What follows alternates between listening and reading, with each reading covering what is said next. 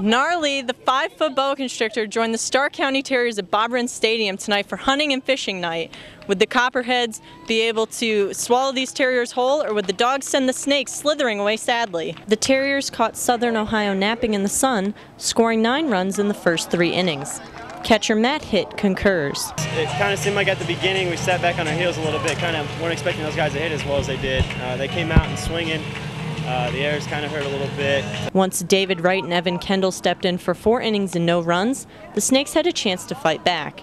Kendall says watching a potential comeback gave him confidence. They started to loosen up in the pen. We were rallying back, and I was thinking to myself, this could be a ball game, and there was a couple close calls that if they had gone differently, we could have won that game. But the first 3 innings and the 4 errors really killed us. Hitt and Brian Barnes contributed 2 RBI each to the late 6-run surge, but the Snakes bit off more than they could digest in a 10-7 loss.